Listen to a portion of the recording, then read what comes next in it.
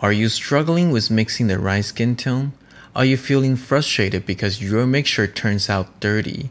Here's the thing, figure and portrait can be a very tricky subject to paint. However, mixing the right skin tone is not.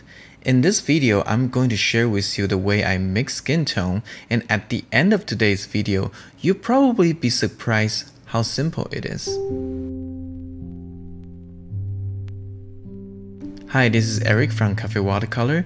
Painting a nice clean skin tone in watercolor is quite easy, and here's why. Watercolor doesn't use white. Unlike oil, acrylic, or even gouache, lighter value in watercolor is dictated by its transparency, so right off the bat you have one less paint to worry about in your mixture. That being said, there are a few things I want to share with you before we start to talk about the colors that I use. Number 1. Keep your mixture simple. The more colors you use in your mixture, the muddier the color will be. Now for me, that's typically not an issue because when I'm painting a scenery painting, I usually prefer more neutral and muted color anyways. However, when it comes to the skin tone, the cleaner the better. It doesn't matter the skin color of the person, the mixture should always be as clean as possible. So that means you should only be using 2 to 3 colors for your skin tones. Even if you are mixing the shadow on the skin, it should still be clean. That brings us to our next point. Number 2, keep your mixture transparent. Skin is actually translucent, so if your mixture is too opaque, it loses the light.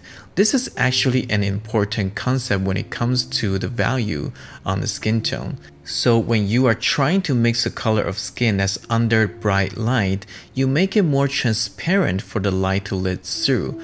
And when it comes to the shadow, think of it as lack of light rather than add more darkness.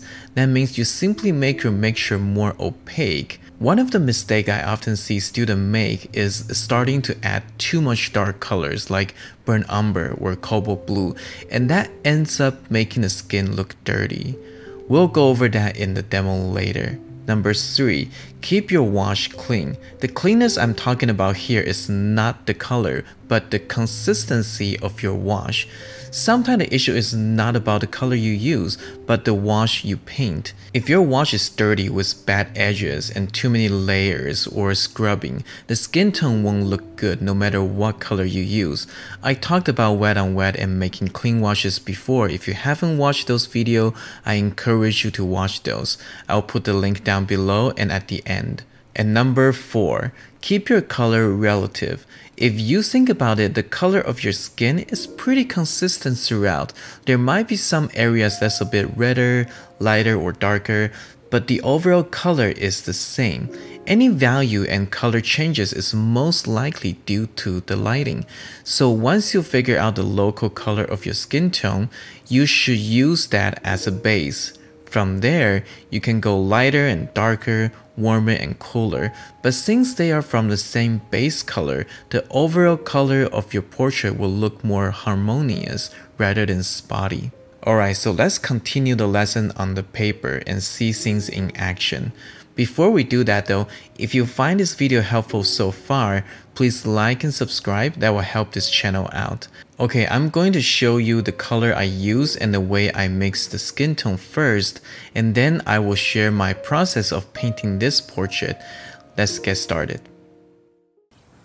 So we're gonna do drawing with a couple heads, and I'm going to speed this through very quickly because they are not the point of this video. It's mostly about mixing skin tone, so I'm not going to go through all the drawing and stuff.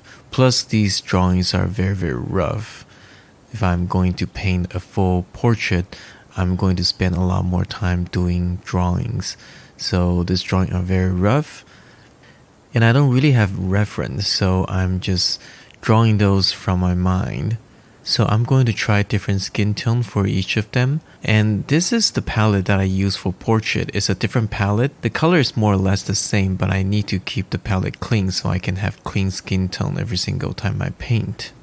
So this is carmine, cadmium red hue, cadmium orange hue, cadmium yellow medium, This is cerulean blue, cobalt turquoise, yellow ochre, burnt sienna, burnt umber, alizarin crimson, cobalt blue, ultramarine blue, and neutral tint. So the skin tone is mostly going to be here, where I use red, orange, and yellow as a base. And it's all about balancing these three colors. So let's start with red. If you look at red, it's the color of blood, and that's what I want you to think about. Since the skin is translucent, we get to see a little bit of color of blood underneath the skin. That's why the skin is a little bit reddish sometimes, especially when you're exercise or when you're blushing. So we have red as a base, and if we add a little bit of orange here, it's going to turn into a base of the skin tone. So I'm trying to mix sort of a Caucasian looking skin. If I add more orange and yellow, I'm going to turn the skin a little bit more yellow. So I'm going to add quite a bit of water. The first wash should be very transparent and light because we are painting the light of the skin.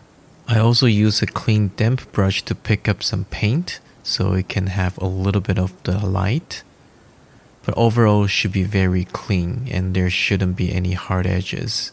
And now I'm adding a little bit burnt sienna to darken the skin tone a little bit. Now I'm going to paint a little bit of darker skin color here. Keep the skin to the warm side, so still need to add a little bit of the red. And we're doing the same thing.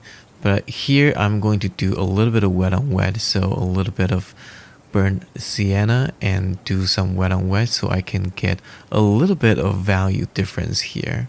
Even though this skin tone is darker, we still want to keep it relatively light and transparent. Now onto the third head, I'm making the skin tone a little bit more to the yellow side, so adding a little bit of cadmium yellow. But try to be careful when you are putting yellow in the skin tone. Too much yellow, the skin doesn't look healthy, actually start to look like zombie. And you definitely don't want that. So that should be the first wash of the skin tone. And notice none of the skin tone I used more than 3 colors to mix. And they're mostly pretty wet mixture, so keep those clean and transparent. We can add a little bit more color later and add more value.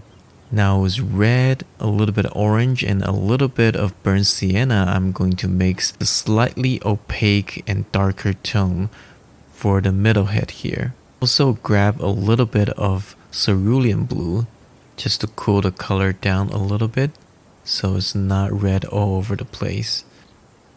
From the eye socket, connect shape to the nose. I use a little bit of carmine for the cheek to give it a little bit of blush. And a little bit of wet on wet if you need a little bit more value. But again, keep the color relatively transparent and keep the wash clean. By just adding another layer, we're already starting to see some value contrast, some light and dark. Now the dark on the face, like I said, is lack of light, so don't start to add a lot of dark colors and make the face sturdy. The darker part of the skin is simply a little bit more opaque, less light going through. I'm painting the side of the hair and I just bring that value into the right eye. It is a very rough painting, like a sketch. So while at it, I'm just painting some hair and I'm mixing a slightly thicker paint for the right eye, which is in the shadow. So I want to keep the eye relatively soft and kind of lost in the shadow, so I'm not going to define it that much. And always remember to soften the edges if you need to by using a damp, clean brush.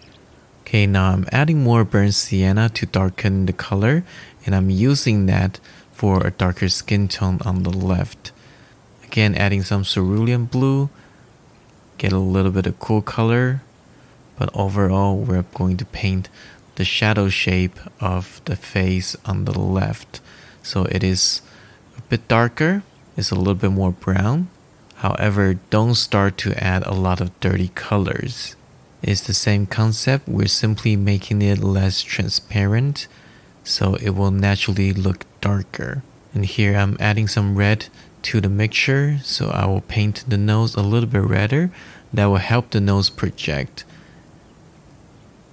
And here the cheekbone, just adding a little bit more form to it. Now I'll soften some of the edges, but I don't mind keeping hard edges in some of the area, especially area that needs a little bit more suggestion of structure. If it's soft edge all over the place, then the whole face is going to look like a mush. We want a little bit of hard edge to describe the structure of the face. Now on to the head on the right. So same thing, we're simply mixing a little bit darker, more opaque mixture, but this one a little bit more to the orange and the yellow side. So it's all balancing act, like how red and how yellow you want your skin tone to be, how dark and how bright. It's all about balance. Adding more burnt sienna is going to make the skin a little bit darker. Adding more red, going to make it a little bit redder. Adding more orange, going to make it more orange and yellow. So it's all about balancing your mixture. And since the colors all from the same base, it's always going to look harmonious. So that's why you see me keep going back to the mixture on the palette. I'm just adding different color to shift the balance, but because they are all from the same base skin tone, the color that I end up with is always going to look relative to the base skin tone. Adding some more dark tone to the nostril and the shadow of the nose. And notice that I actually didn't darken my mixture. It's the same value for the eye socket, but because it is a third layer, it's going to look darker on the paper. So we're simply taking out the transparency on the face. So again, think about shadow as lack of light rather than add more darkness. And now is the time I'm finally starting to add some real dark tone for places like corner of the mouth and corner of the eyes. That's the part I'm starting to add more burnt umber and alizarin crimson. And I'm starting to paint the hair. I like to play with the color a little bit more for the hair, so I'm adding some blue. But I'm also going to darken some of the area for the hair so the face will pop out a little bit more. As soon as you start to add the hair, the portrait just looks a lot more complete and the face feels like it anchors down rather than just floating around. I'm softening some of the edge for the hair just so that it transitions to the face. Avoid feeling cut out whenever you are painting the face. So try to connect the shadow of the nose to the lip and things like that. So again, mixing darker skin tone here, adding a little bit burnt sienna to the mixture, and add maybe a tiny little bit of burnt umber if you feel it's not dark enough. But still, try to keep it as clean as possible without dirty up your mixture. Even though you're painting a darker skinned person, doesn't mean you start to add a lot of dirty color. So same thing, I start to add a little bit alizarin crimson for some darker area like corner of the mouth and the eye, the pupil.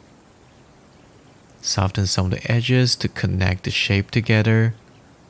Add some cerulean blue underneath the chin, just to cool the color down a little bit. Also separate the neck and the chin and the jaw. So I'm painting the hair here. I'm thinking to give it a little bit some sort of like a fro hairstyle, just for fun.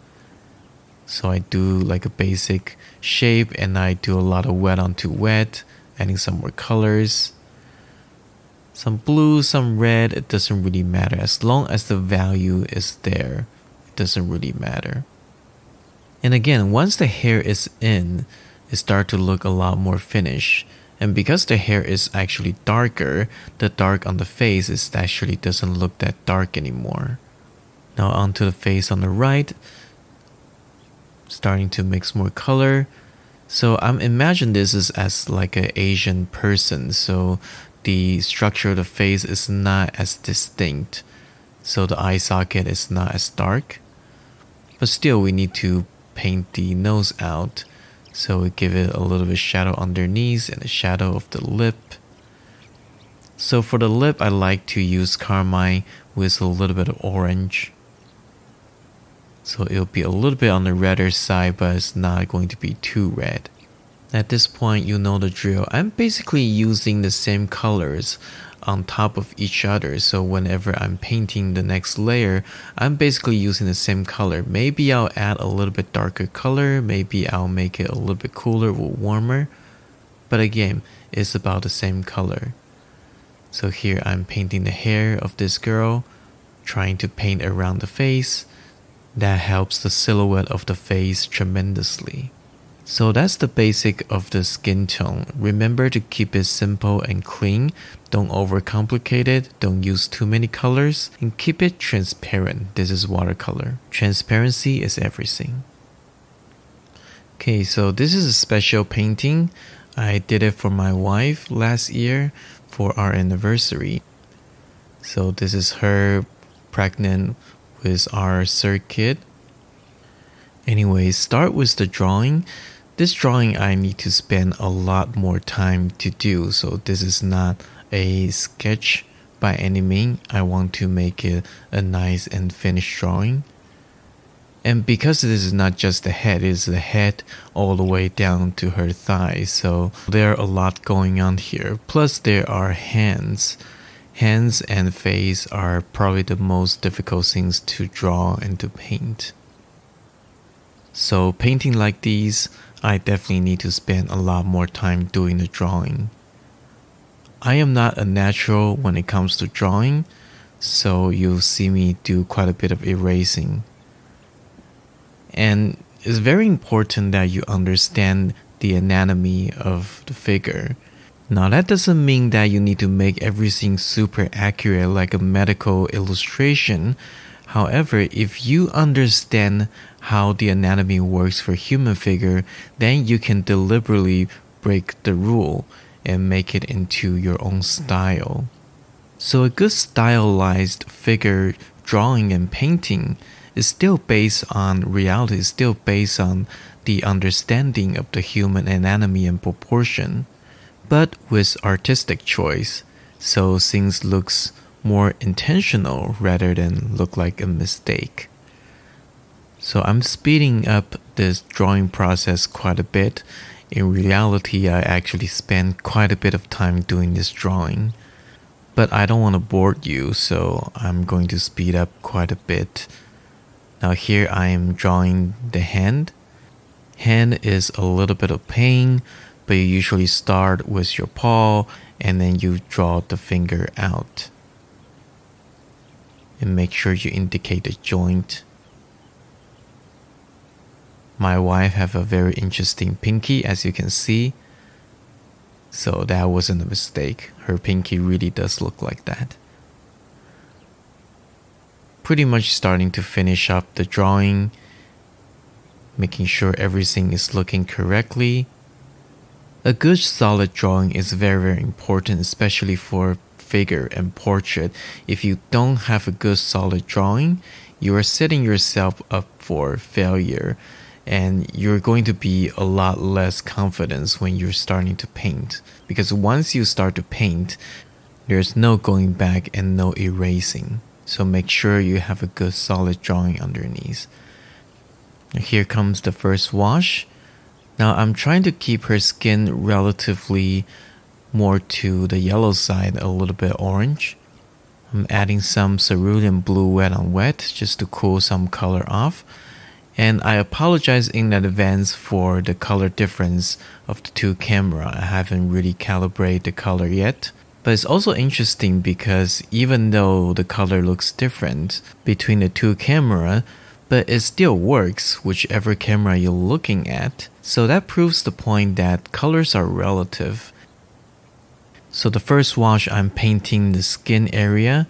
I'm trying to finish it in one go, doing some wet on wet if I need to add a little bit of cool color and so on. But I definitely need to make a nice clean first wash. And now the first wash is dry. I'm starting to mix a little bit darker and warmer color and start to paint some of the shadow area. Now the tricky part for this painting is that she is almost completely backlit. So we got this pretty bright rim light around her, while most of her is in the shadow. But that doesn't make her very dark. Actually, she is still in a lot of ambient light. That's why you still see her face very clearly. So again, keep the mixture relatively simple and clean. Again, we're simply taking out the transparency. We're taking out the light rather than try to paint anything dark. That's the key to keep the skin tone clean and translucent. With just some subtle change in value, you can already start to read the form of the face. Okay, now I'm going to mix quite a bit of color because I have a big area to cover. So I am going to paint her arm, her shoulder, and her arm. Now I'm leaving out the highlights on the left. As you can see, as soon as I put in the value, the forms start to read, so it's not flat anymore. Now the elbow area has some core shadow up on her upper arm. So I'm going to paint some of that in. And here I decided to connect her hand value to her belly, so I'm pre-wet the area and I start to add the value in.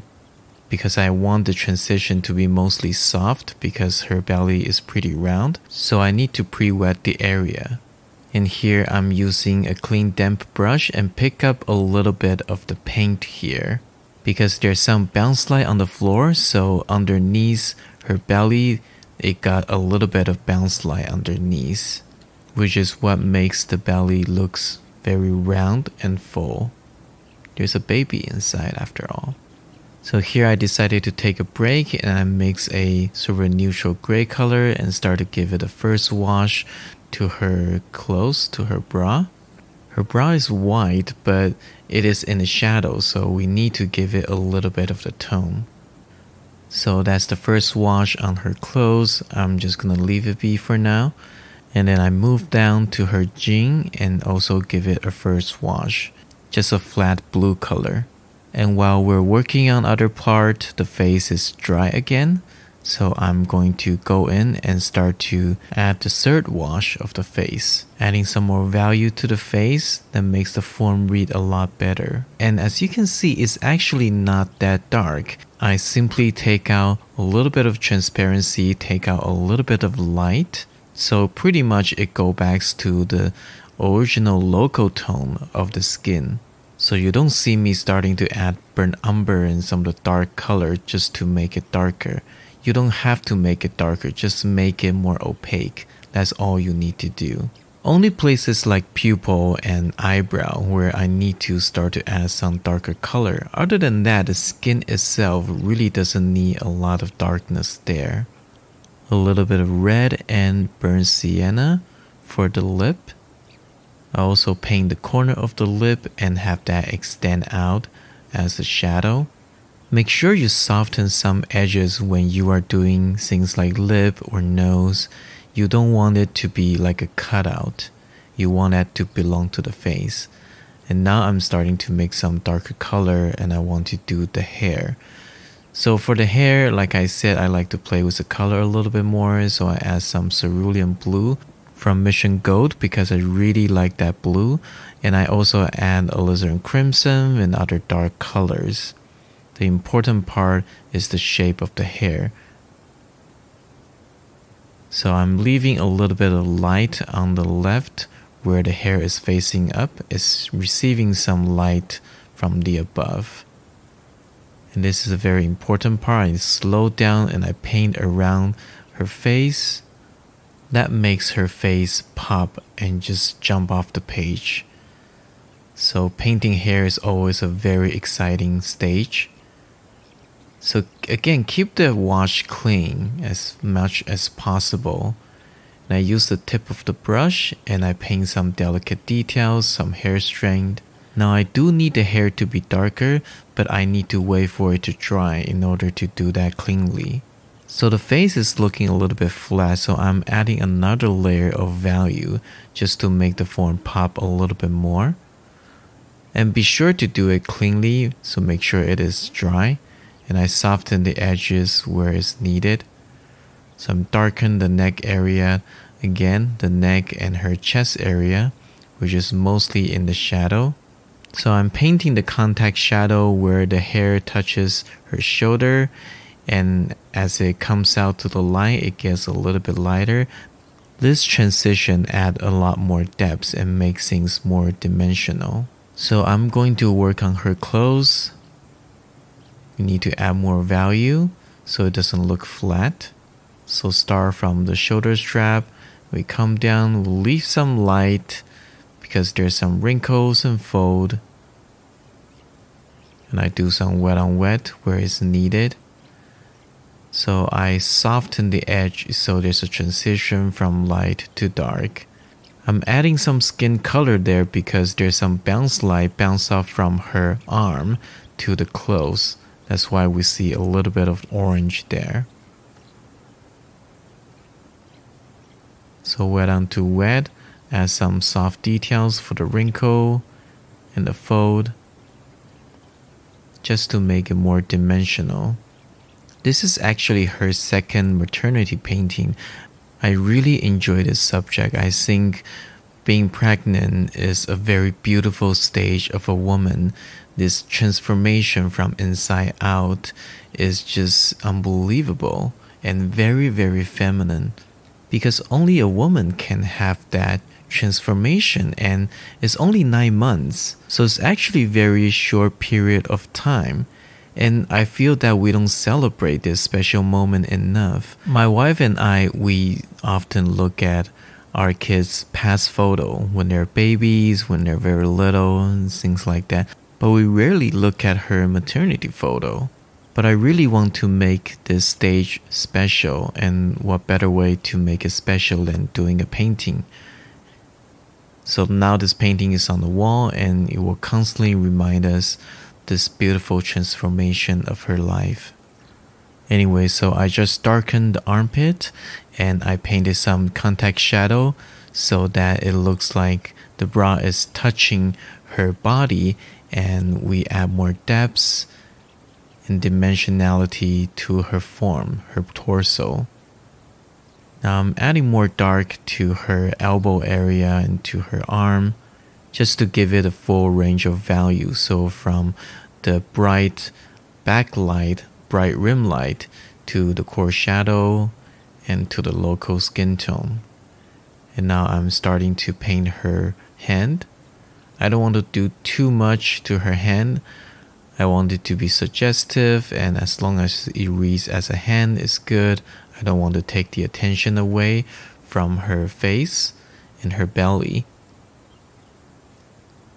So I'm just giving some emphasis on the joint of her finger, adding some contact shadow from her finger, so it feels like her hand is actually touching her waist. And I'll bring that value out underneath her belly, so it feels like there's more volume. So that really makes her belly look round and dimensional. Now it's pretty much just finishing up the whole painting.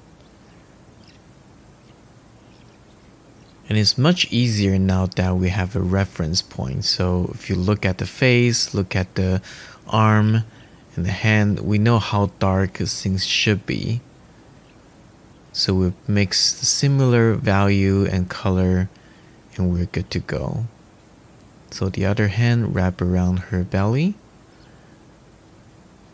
Again, emphasize on the tip and the joint and a little bit of the contact shadow. So I feel like the belly needs to be a little bit darker. So I re-wet the surface because again, I want that nice and smooth transition. It's really important you know where you need soft shape and where you need the hard edge, even on the skin and the human figure. You don't want everything to be soft again because everything will look like a mush, but you also don't want everything to be hard edge because it's going to look harsh and too busy. So in this case, the belly is definitely a place that you want a lot of soft shape and soft edges.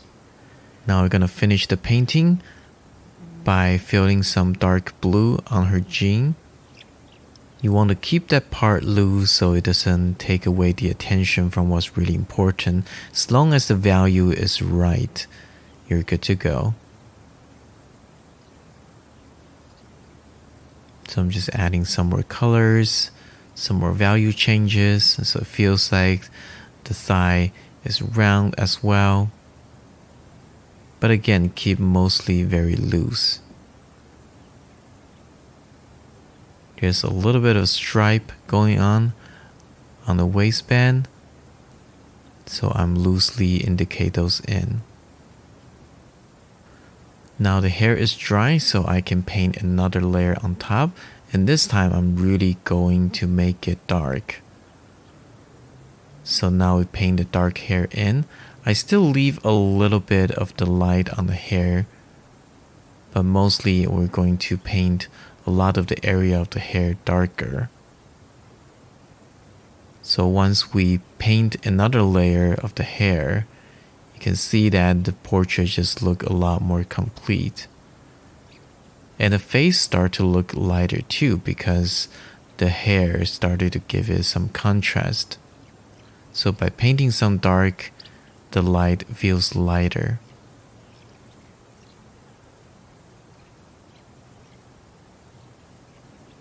So I'm starting to give some areas some darkest dark. So some contact shadows, some transitions. Not to make everything dark, just a few areas. So now I feel the core shadow on her upper arm is not dark enough, so I give it another go. And this definitely makes the rim light a lot brighter. And with that, the figure is finished. And clean up some of the pencil lines, and it's time to give it a little bit of the background. Now I don't want to make the background too dark. The background serves the purpose to make the silhouette more clear and to make the light brighter. So now the figure is separated from the background, but we still have that backlight blooming feel to it. And here's the finished painting. I really like how it turns out, and I hope you enjoy this as well. So I hope this is helpful for you. Of course, there's a lot more than just mixing the right skin tone when it comes to painting a good portrait, but I certainly hope this is helpful for you. I have a playlist of portrait painting demo. Now might be a good time for you to check them out again. You might pick up something new from them. If you enjoyed this video and find it helpful, please like and subscribe. Any other question? Leave a comment down below. If you haven't, be sure to check out my website for new paintings and sign up to get my Fast Track Watercolor PDF guide. I'm Eric from Cafe Watercolor. See you next week.